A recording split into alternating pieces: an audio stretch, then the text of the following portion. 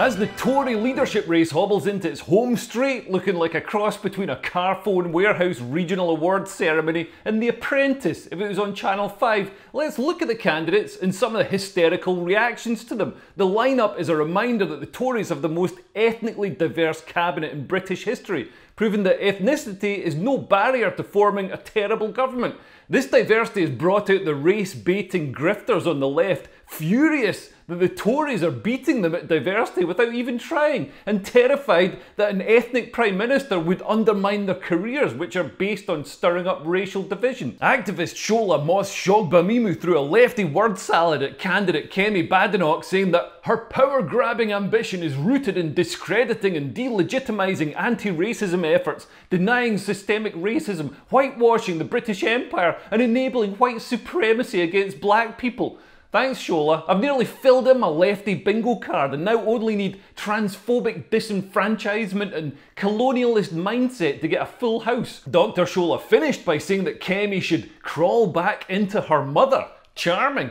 Maybe Dr. Shola is upset that Kemi has nearly reached the highest office in the land despite humble beginnings, putting herself through 2 degrees by working in McDonald's, whereas Dr. Shola is the privileged daughter of a Nigerian royal who came to the UK to make a career out of telling us how racist we are. Suella Braverman dropped out quickly, but not before the parliamentary spokesperson for the Liberal Democrats tweeted this abuse at her: "Get your immigrant offspring face off my screen." Wow. And lefties are supposed to be the good guys? Lefty legal wonk Jolyon Maugham, who previously showed the true face of modern lefties when he beat a fox to death while wearing his wife's kimono. But don't worry, he announced his pronouns and took the knee afterwards, so it was okay. Well, he said to Rishi, "Do you think the members of your party are ready to elect a brown man as leader?" Well, yeah, obviously they are, Jolyon. They're almost all brown. Some of them are brown women. The Tories have already had 2 female Prime Ministers and Labour have had none. So who's the racist misogynist really? Activist Femi made a video using lots of big words to explain why having mostly ethnic minority candidates is in fact proof that the Tories are racist and oppress ethnic minorities. In this country, if you've got a name that sounds like it's from Africa or the Middle East, you have to send between 70 and 90% more job applications to get a job offer.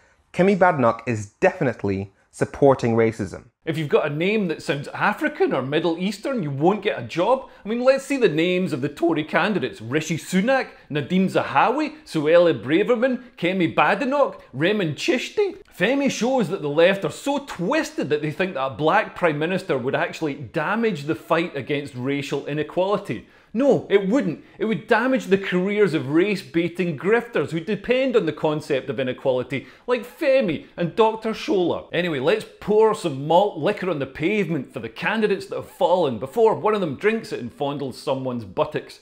I know Boris wasn't the perfect Prime Minister, but some of the people who thought they'd be a better option are insane. Grant Shapps made his money running a string of dodgy companies. He ran a pyramid scheme called the 2020 Challenge under fake names. He marketed a toolkit that cost $497 and promised earnings of $20,000 in 20 days. Upon purchase, the toolkit was revealed to be an ebook advising the user to create their own toolkit and recruit 100 joint venture partners to resell it for a share of the profits.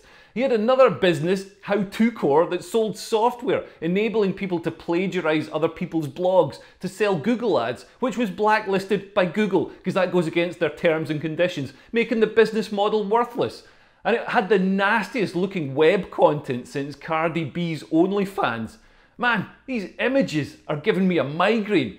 Every convention of graphic design is broken with these. Colours merge and clash, pictures are scaled to blocky resolution, people are half cut out, everything's everywhere. Run the country! This fanny can't even run a Facebook page. This post, which got 3 likes, asked people to join him in Lord Sugar. Closer inspection reveals he's actually just tweeting at Lord Sugar. Lord Sugar isn't there. I'll explain why that's not quite the same thing in my next video, which is a collaboration with Charlotte Church and the Dalai Lama. Grant Shapps actually threatened to sue someone who said he had a second business and used pseudonyms, until it turned out that he did in fact have a second business and used pseudonyms. Nadhim Zahawi also has some suspected business dodginess and has been investigated by HMRC, the Serious Fraud Office and the National Crime Agency. I mean, it's a shame Pablo Escobar isn't still alive to add some trustworthiness to the lineup. Mr. Zahawi is one of the richest politicians in government because he hasn't let the government take any of his money. He helped found polling company YouGov, but sadly he couldn't convince them to put him in the lead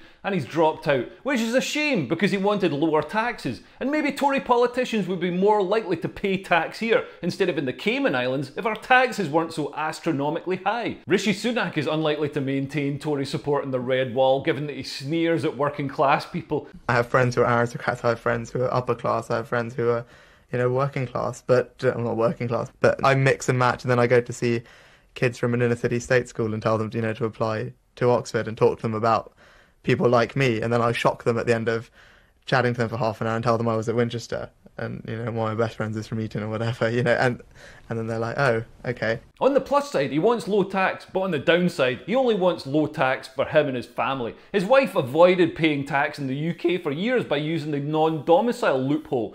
I want a Prime Minister who's low tax for me as well as himself. His vision of a high tax, high spend government will turn away core Conservative voters, but might win over Jeremy Corbyn as it's basically what he always wanted. Sajid Javid appeared to launch his leadership bid in a sauna and called for more tax transparency, but refused to reveal the location of his own offshore trust, which would have been tax transparency. Labour politicians have criticised Javid for becoming a politician to line his own pockets because he made 300 grand consulting for his former employers. Listen, Sajid Javid took a 98% pay cut to become a politician. If he was in it for the money, he wouldn't be in it. I love how the left hold up their complete inability to make any money as something to be proud of rather than as evidence of their uselessness to society. A multimillionaire becoming an MP is wrong according to lefties, but a left-wing politician becoming a millionaire as a lifelong MP isn't wrong? Liz Truss tried LARPing as Margaret Thatcher in a pussy boat, but she forgot to copy Thatcher's gravitas and decisiveness, coming across as clunky and wooden in the debates. Tom Tugendhat looks like Alan Carr, so he's out, and Jeremy Hunt is boring, so he's out too. As the Tory leadership race gets whittled down and enters its home straight, it looks like it's going to be between Penny Mordaunt or Rishi Sunak, and I'd like to apologise right now to Penny Mordaunt if she's offended by me using the word straight, because it implies a binary world where men and women exist. She insisted that she hadn't supported self-ID. That's the move to allow people to legally identify as whatever gender they want. So for example, a woman like me could be legally recognised as a woman without the need for any medical evidence, which has problems as biological males have been identifying as women and gaining access to female-only spaces, such as prisons where they commit sexual assaults. Anyway, Penny denied that she'd supported self-ID, but as Equalities Minister, she had recommended reform to the Gender Recognition Act that would demedicalise the process and in effect bring in self-ID. So she lied. However, she is quite hot. Self-ID isn't the only scientifically dubious thing she's recommended. Penny repeatedly advocated use of homeopathy on the NHS. Homeopathy is based on extremely diluted substances, much as the Tory leadership contest has one good candidate dissolved in a sea of mediocrity. Yes, I'm talking about Kemi Badenoch. She's the best type of Conservative. No nonsense, low tax, low spend, pro-individual freedoms, pro-free markets and pro-sustainable immigration. I was lucky enough to see her speak at the House of Lords last week and she was a breath of fresh air. She'd win the red wall, she'd galvanise the Conservative grassroots vote and she'd take Britain in the right direction. So she's probably already out by the time you see this video. Anyway, if you've enjoyed this video, please send it to your racist left-wing friends. And if you'd like to support me making these videos, you can become a Patreon from as little as £3 a month. You can even join the Labour Party for that. You can help me buy sausages and get early access to these videos and a Patreon-only podcast with a criminal barrister. Thanks for listening. I'll be Leo Kears. Bye. Bye, bye, bye.